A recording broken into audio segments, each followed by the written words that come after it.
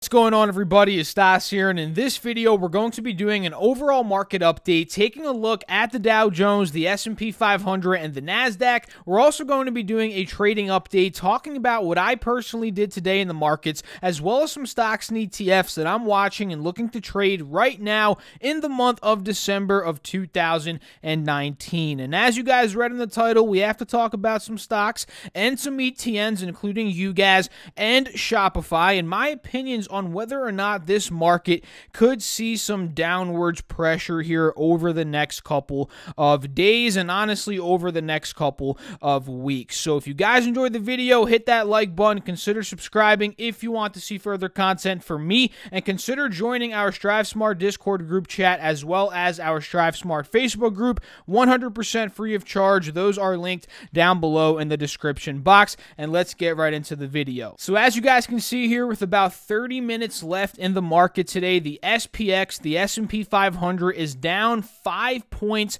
down 0.16%, and it's pretty much holding steady as to where the futures gapped down yesterday. If you guys recall, in yesterday's video, the futures were down about 4 or 5 points, and that pretty much held throughout the entire day. Again, now we're down about 4 or 5 points, and if we zoom in on the daily chart of the S&P, you guys can see we were down that 4 or 5 point level. Like I said, we kind of rallied up. We failed to break out of the highs from the previous session, and we've pretty much just been downtrending for the rest of the day. Lower highs, lower lows, getting rejected by the moving averages, and now it seems like we're trying to break out. So in the next 30 minutes, I'm interested in seeing, and obviously if you guys are watching this, you know what happened, but I'm interested in seeing, does this thing break out at the last 30 minutes? Does this thing end up pushing for a lower low, maybe continuing the downtrend? That's going to be important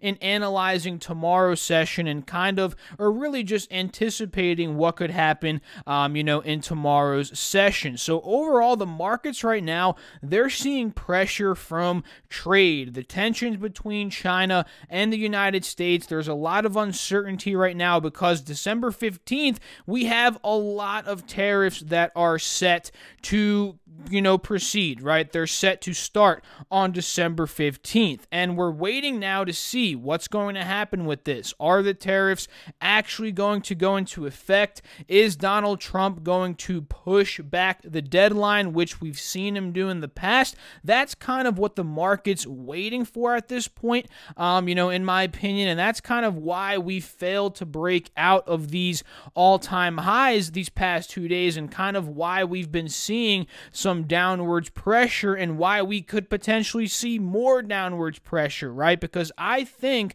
if these tariffs go into effect, and I'd love to know what you guys have to think down below, I think the markets are going to push down even further. I think we might see a further sell-off, but I think if the deadline pushes, which I think is most likely going to happen, honestly, from my personal opinion, I think these markets could hit all-time highs again. So that's kind of what we're waiting for, what I'm personally waiting for through my thought processes.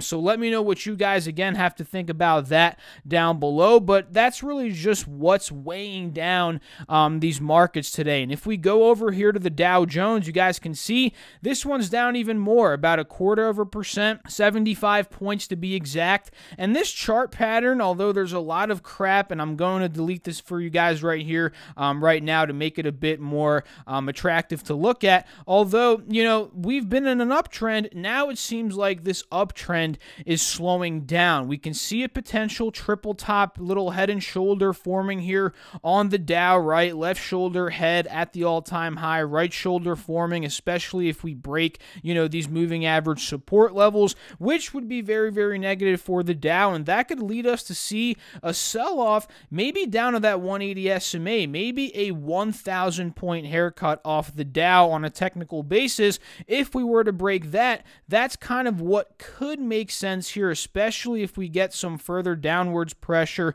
from the trade war, which could very likely happen here, which we've seen happen a lot in the past. So I'm watching this level, right? Let's say tomorrow we just end up gapping up. Let's say we pop up from here. Technically speaking, that's going to be a higher low, and that is technically technically speaking, a continuation of the uptrend at that point, and we could be gunning for all-time highs, even though we're in the midst of this trade drama and this deadline that is putting pressure, on the market. We still have to consider that as a potential scenario that could play out. And same exact thing with the S&P, right? We could end up, who knows, holding this and hitting an all-time high tomorrow despite this trade stuff. But I like looking at it from multiple different angles to get different perspectives to analyze the situation better. And if we get that further sell-off on the S&P, right, maybe we sell down to 3,100. That would be a correction of around 1%. A bigger correction would be anything more towards $3,000 flat, maybe down to this 180 SMA. That would be quite the haircut of about 3-4%. Not crazy, right? But that would be one of the bigger pull downs that we've seen in the recent history here in these markets. So the NASDAQ right now is down 21 points, down 0.26%, in a similar situation as the Dow, down about 0.25% here on the day. And honestly, guys, this is looking the most bullish out of the three in my personal opinion, because we're trending above the 50 SMA here. Seems like we're holding it at a higher low, right? As the S&P is, honestly, guys, it's looking kind of similar here, which the S&P is looking kind of bullish in a sense as well, but the Dow is not looking bullish at all in my personal opinion. But back to that NASDAQ, just like the S&P, I could see it popping despite the trade tensions we're seeing right now and despite this deadline, right? I could definitely see it popping. But if we see that further correction, that 180 SMA is what I'm looking at. That's going to be around 1 to about 1.3% lower from where we are now. We could potentially hold that level. And if we break that, in these next couple of weeks, we could be seeing an $8,000 level. That's a spot that makes sense for me for a pretty healthy correction. If we got down to this level, that would be around, I'd say 4 or 5% at least, 3-4% down from where we are now. And in my opinion, again, that would be a pretty healthy correction here for the NASDAQ. So overall, that's what I'm looking at in terms of these markets. Those are kind of my thoughts.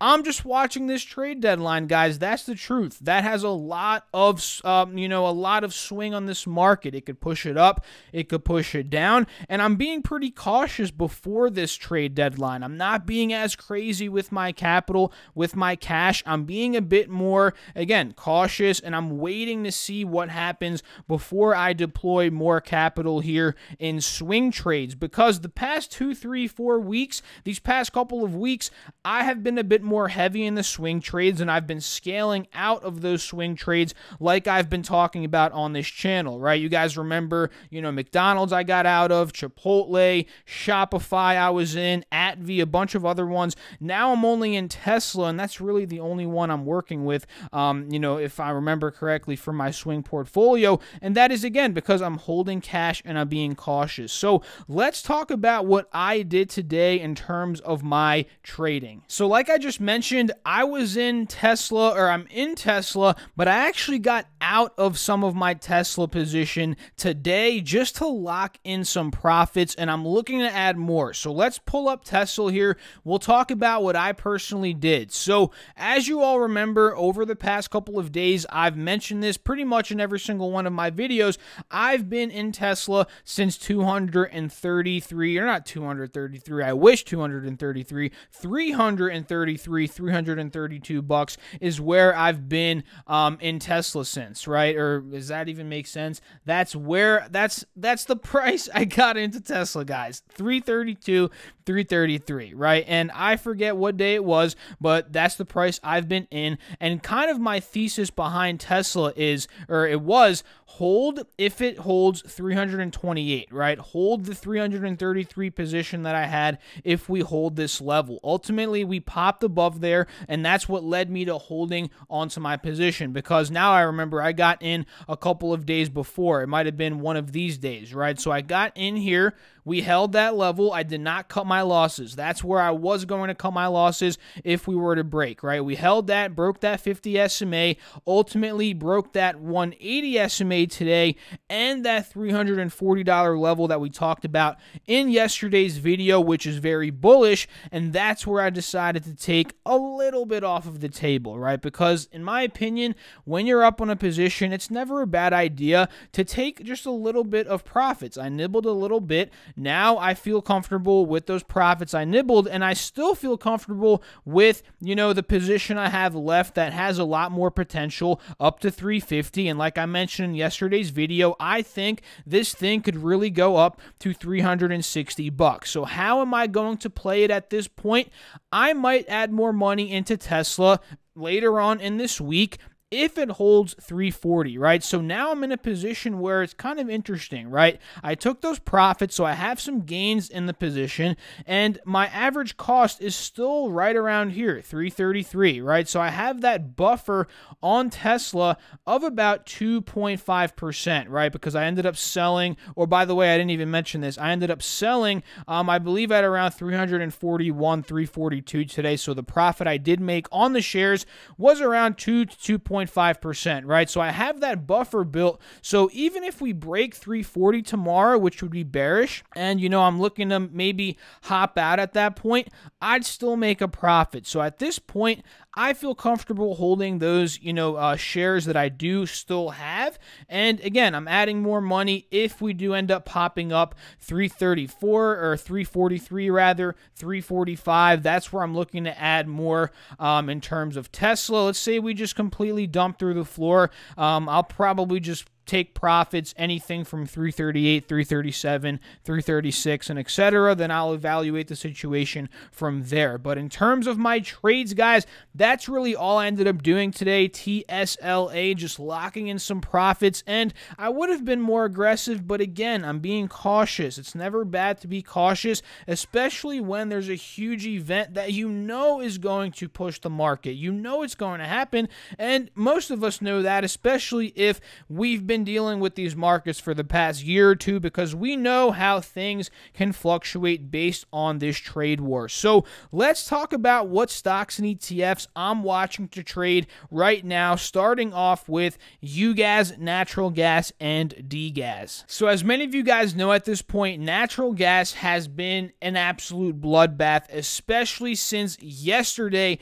when the futures markets opened up. Natural gas was down 5 to 6%. Absolute bloodbath, right? You guys can see it here yesterday, and I talked about it deeper in yesterday's video, but we gapped down from 233 all the way down to 215, lost 15 to about 18 cents of natural gas's value in that gap down, which is insane, right? And we're pretty much just continuing the downtrend at this point with this gap down, as that is officially a lower low. And for a downtrend to continue, guys, we obviously have to hit lower lows, and we obviously have to hit lower highs, right? So in terms of that, UGAZ has been getting crushed, right? Because UGAZ is going up whenever natural gas is going up, and since natural gas has been going down, UGAZ is getting demolished, right? Down 12% right now. At its lowest, it was down 17%, and my theory is playing out here, guys. Do you remember what I mentioned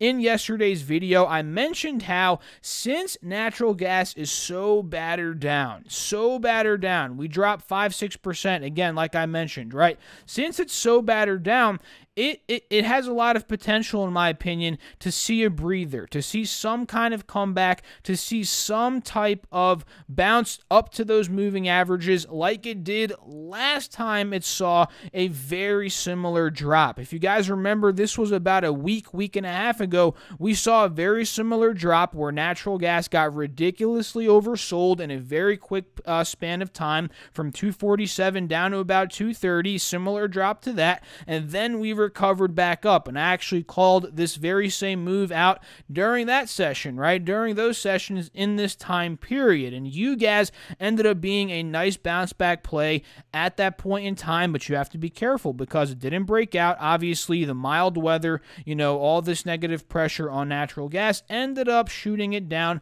even further, which is again why you have to be careful. And since then, again, we haven't broken out. Now we've gotten that massive gap down, very, very oversold. Now we're seeing a point in time where UGAZ could fill up to maybe this 50 SMA again at about 940, at about 950, right? That's a huge margin of profit, guys. That's about a 15-16%, right? So that's kind of what I'm looking for in tomorrow's session. And I got an answer, or not an answer, a question from somebody, I think it was on Discord or something, where they entered in here and they're looking to, trade it up on the bounce back. And I honestly think if I were to trade it again, that's the way I would personally do it. But don't just do that because I'm saying that's how I would do it. I'm not doing that. I am not doing that. I'm just saying if I were to, that's what I would do. But do your own research, do your own due diligence, and of course, don't trade anything because somebody else is saying they would trade it some certain way, because that's not how you're going to advance in your own career, in your own life in terms of stock market investing and trading. So UGAZ, that's how I personally would do it. But again, these are very difficult. These are not meant to be swing traded, although people swing trade them all the time. They don't care about that, right? People are looking to risk capital on this. Hey, if you're looking to do that, I, again, would trade it up to that 50 SMA. I think that's possible, especially with the bounce back that we're seeing right now. So why has natural gas been weak? Let's talk about some weather that I do have here on my phone, guys. And of course, this is contributing to the weak demand and honestly to the overall downtrend that we've been seeing on natural gas. So national demand will be very light through December 9th to the 15th. Monday, as warm high pressure rules the south and east with very nice highs of 50s to 80s, even with areas of showers. However, very cold air will push into the North Plains at the same time with lows of -10s to 20s. Heavy rain and snow will develop Monday to Tuesday over the Midwest as the cold front collides with warm, moist air over the east for a strong winter storm. As cold air spreads across the Ohio Valley and east Wednesday to Thursday, national demand will surge. High pressure will quickly build across the U.S. Friday through Saturday with highs of 40s to 70s returning for a swing back to light national demand. Overall, very light national demand Monday into Tuesday, strong Wednesday to Thursday, and light next weekend. So based on that weather, guys, we can see it's going to be mild pretty much all throughout this next week. We'll have a little cold stint in the middle of the week here, but still, it's going to be mild. So I'm interested in seeing, how this recent mild weather and, of course, the future mild weather, how that's going to impact these natural gas reports. And Thursday, that's when the report does come out at 10:30 a.m. Eastern Standard Time. So for now, short term, guys, again, I'm looking at UGAZ for a bounce back, but overall, in the next 2, 3, 4 weeks, I still see downwards pressure just based off of the fundamentals here and just based on the overall price action of natural gas. So let's talk about some other stocks and ETFs that I do have on my watch list here, guys, starting off with good old Shopify. As you saw in the title, Shopify to 400. Is that possible? I think it is. And the funny thing is, guys, I was talking about stocks in yesterday's video that kind of go against the grain. They do well when the markets are selling off, and it seems like Shopify has been that stock, especially today. It's up 2%, but don't let that fool you. It was actually up 4 or 5% at the peak today, and the markets, you guys can see, they're actually red. So this is a stock that's been doing quite well, and with the price action we're seeing today, I'm thinking this is very bullish, especially since we broke above 370. I'm just hoping here in the next 10 minutes we do end up closing above 370 as a support. That's ideal for an entry point tomorrow, and honestly, I'm looking for an entry point tomorrow if we do end up holding 370. That's key in my personal opinion, and this 50 SMA here on the hourly chart. And you guys can see on the 4-hour chart just how much potential Shopify does have here. If it cools off a bit, consolidates a little bit, then continues the uptrend back up to the 380s and above. Just to give you all a perspective here, from 370 up to $400, which I think is very likely to happen here with how hot this thing has been, you know, that's about a 7-8% potential, and it literally went up 5% today, guys. So who knows? This could fill the gap up over the next 1, 2, 3 weeks, in my opinion. It's very possible, again, with how hot the stock has been and this very bullish technical break that I'm seeing. So Shopify, I'm liking this one heading forward, or moving forward rather. Another one that's a bit more defensive is Altria, ticker symbol MO. This is another one that broke a very critical resistance today, being at around $50.30. And you can see the uptrend that Altria has been on, right? The uptrend, we've been breaking out of moving averages. We got some good news regarding flavored e-cigarettes, and that really impacts Juul, which Altria owns a lot of Juul. So that is a good sign. That's a catalyst here for Altria in the short term. And honestly, it being a defensive stock, the markets could get a bit rocky here. This could end up being a good play as a short swing up to about $53, guys. That's what I'm looking at it right now right? You know, from 50 up to 53, that's about a 4 to 5% profit here on Altria that could be potentially made. The next one I'm watching, we already covered this in depth, is Tesla. Very bullish move in my opinion today. Doing well today despite the markets selling off. And I already talked about it, not looking to spend more time on this one, but if we break 340, like I mentioned, I'm looking to add more capital up to 360, right? So Tesla, I'm really liking that one. Square is another one that I'm watching here that's kind of in a funky spot, right? We're not fully breaking down to 66 again, which is that support, but we're not breaking out of these moving averages quite yet, and it's kind of a double top here, which is a bearish move. So approaching Square, the way I'm looking at it is, which direction are we going to push heading into tomorrow's session? Let's say these markets have a great day, and it seems like this is moving with the markets now. It's down about 1%. That could definitely push Square out of that 68 level, which is ideal in my opinion, right? So for me to get into Square, I need to see that 68 break out of that double top, because again, I'm looking at this being a bit fearful about it because it could be a bearish move, especially if we dump below 66, guys. That's a danger zone. But again, if we break 68, I could see this thing filling up to $70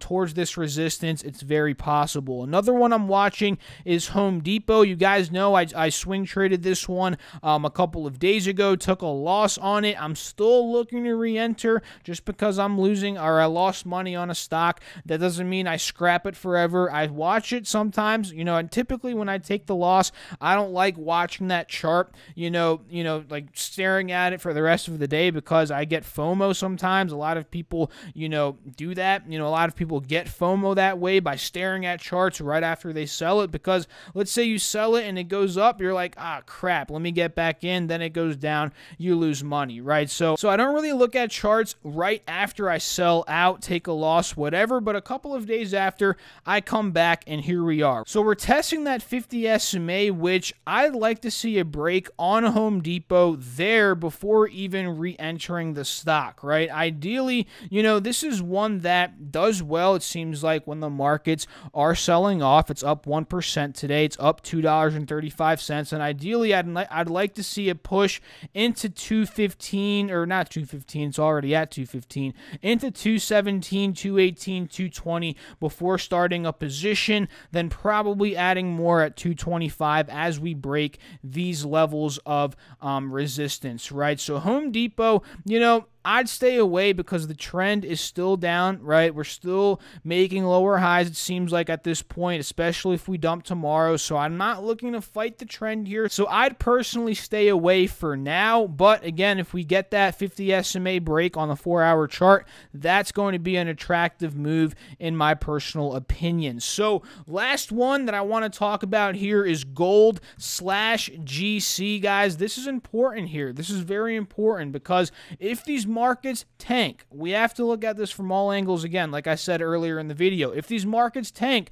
we have to see what gold does, because typically people hedge with gold. A lot of people do, right? Against the economy, they hedge with gold. Against the dollar, right? Against the stock market, against all other types of assets, right? So if the markets dump, gold could see a big rally. We saw the rally in the past. You know, this thing went from 1,200 to 1,500 in a couple of months. That's quite impressive, right? We've seen the sell-off now. Now we're getting to a zone that a lot of people might consider a buy, right? We're getting to a point of old resistance, 1450. If we hold that as a new support, seems like we already did. We break out, market sees some turmoil. This could lead to an all-time high, or rather a test in the all-time highs, or the highs that I'm seeing here, you know, on the 4-hour chart of gold being at about 1566. So JNUG could be a good play. That goes up whenever GDX goes up, which is really just a gold ETF. So if gold goes up, in theory, JNUG goes up, right? So I'm watching that heading forward here,